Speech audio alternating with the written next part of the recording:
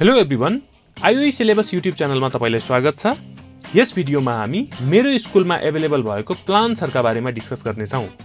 So त्यसको लागि web ब्राउजरबाट जानु भयो भने mero.school टाइप गर्नु पर्यो अनि सर्च गर्नु पर्यो।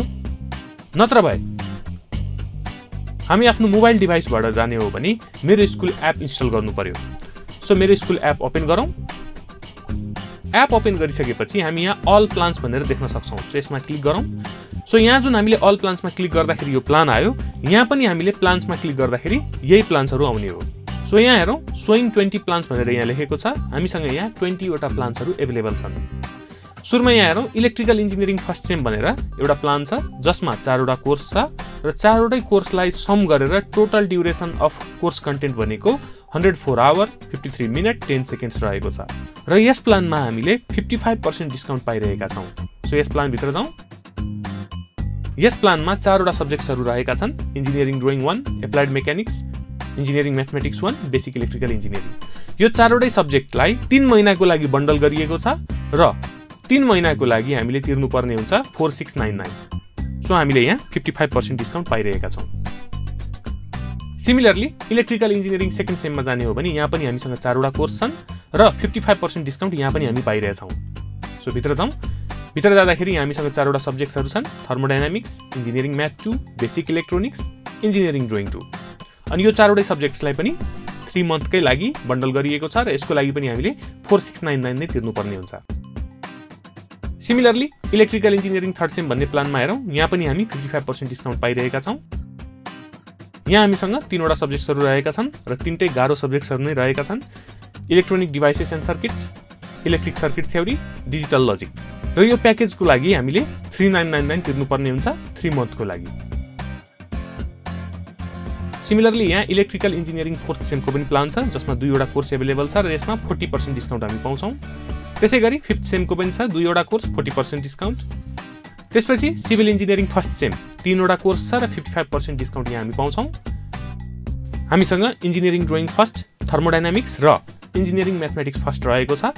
3 मन्थको लागि यो प्लान छ र यसको लागि हामीले 3999 तिर्नु पर्ने हुन्छ। त्यसपछि हामीसँग छ सिभिल इन्जिनियरिङ सेकेन्ड सेम। यसमा 5 वटा कोर्स छ हामीसँग र यसमा पनि हामीले 55% डिस्काउन्ट पाइरहेका छौं। 5 वटा कोर्सहरु हेरौँ। Engineering math second, basic electronics, applied mechanics, engineering drawing second अनि बेसिक इलेक्ट्रिकल इन्जिनियरिङ। यो प्लान पनि हाम्रो 3 मन्थको लागि अवेलेबल छ र यसको लागि हामीले 5399 तिर्नु पर्ने हुन्छ। सिमिलरली हामीसँग क्लास 8, क्लास 9, क्लास 10 को पनि प्लान्सहरु रहेका छन् 4 वटा सब्जेक्ट्सहरुको लागि र 20%, 30% र 48% डिस्काउन्ट छ हामीसँग। क्लास 8 को लागि 20%, क्लास 9 को लागि 30% र क्लास 10 को लागि 48%। अब हामी इन्जिनियरिङ सब्जेक्ट्सहरुको इन्डिभिजुअल सब्जेक्ट्सहरुको प्लानको बारेमा डिस्कस गर्ने छौं। यहाँ हेरौँ, हामीसँग एप्लाइड मेकानिक्स भनेर एउटा सिंगल सब्जेक्ट छ। यसको 3 मन्थको प्लान बनाइएको छ र यसमा हामी 25% डिस्काउन्ट पाउँछौं। सो भित्र गएर हेरौँ। यहाँ हामीसँग एप्लाइड मेकानिक्स छ 90 डेज 3 मन्थको लागि यो प्लान छ र यसमा हामीले 2250 तिर्नु पर्ने हुन्छ। यदि हामीले एप्लाइड मेकानिक्स 3 महिनासम्म 3 पटक किन्यौं भने 3000 लाग्छ। तर तपाईले एकै पटक प्लान किन्नु भयो भने 2250 मात्र लाग्छ, अर्थात 25% डिस्काउन्टमा पाउनुहुन्छ। सिमिलरली यसरी नै इन्जिनियरिङको सबै सब्जेक्ट्सहरुलाई 3 मन्थको प्लानमा इन्डिभिजुअली बाँडिएको छ। यहाँ हेरौँ, बेसिक इलेक्ट्रिकल इन्जिनियरिङ प्लान, यो पनि एउटा कोर्स छ, यसलाई पनि 3 मन्थको लागि प्लानिङ गरिएको छ। त्यसैगरी basic electronics, digital logic, electric circuit theory, electrical machine design, electrical machine plan, इलेक्ट्रोम्याग्नेटिक्स plan, devices and circuit plan, engineering drawing 1 plan, engineering mathematics 1 plan गर्दै गर्दै हामीसँग सबै इन्जिनियरिङ कोर्सेसहरुका 3 मन्थको लागि इन्डिभिजुअल सब्जेक्ट्सहरुको लागि प्लान यहाँ डिजाइन गरिएको छ। यहाँ हामीले प्लान्सहरुका बारेमा कुरा गरिसक्यौं। अब हामी अलिकति पेमेन्ट मेथडका बारेमा पनि कुरा गरौँ। पेमेन्ट मेथडमा अलिकति साथीहरु कन्फ्युज हुनु भएको छ। सो यदि मैले for example soil मेकानिक्सको plan purchase गर्नु पर्यो भने यहाँ मैले सेलेक्ट गर्नु पर्यो। सेलेक्ट गरिसकेपछि यहाँ बाईमा सेलेक्ट गर्नु पर्यो। बाईमा सेलेक्ट गर्दाखेरि हामीसँग छ स्मार्ट गेटवे र bank payment. Bank payment method चाहिँ उहाँहरुको लागि हो जससँग मोबाइल बैंकिङ अवेलेबल छैन, अर्थात बैंकमा भाउचर भरेर अनि जसले पेमेन्ट गर्न चाहनुहुन्छ उहाँ चाहिँ बैंक पेमेन्ट भन्ने मेथड सेलेक्ट गर्नु पर्यो।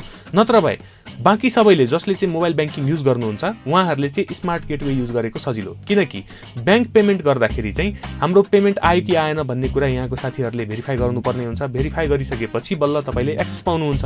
सो त्यसमा तपाईँको 8 to 10 आवर्स लस हुन्छ। अब यदि अफिस आवरमै गर्नुभयो भने 10 to 6 को बिचमा गर्नुभयो भने त तुरुन्तै एक्सेस पाउनुहुन्छ। तर तपाईँले फर इक्जाम्पल आज राति 9 बजे गर्नुभयो भने भोलि बिहान 10 बजेसम्म तपाईँले एक्सेस पाउनुहुन्न, किनकि अफिस खुलेपछि नै तपाईँले एक्सेस पाउनुहुन्छ। सिमिलरली तपाईसँग यदि मोबाइल ब्याङ्किङको एक्सेस छ भने तपाईँ सिधै स्मार्ट गेटवेमा जाने हो। स्मार्ट गेटवेमा हामीसँग 4वटा अप्सन छ, खल्ती, ई सेवा, कनेक्ट आइपीएस र फोन पे। यी 4वटा अप्सन मध्ये कुनै एउटा अप्सन सेलेक्ट गरेर पे गर्नुभयो भने तपाईँले इन्स्ट्यान्टली कोर्सको एक्सेस पाउनुहुन्छ।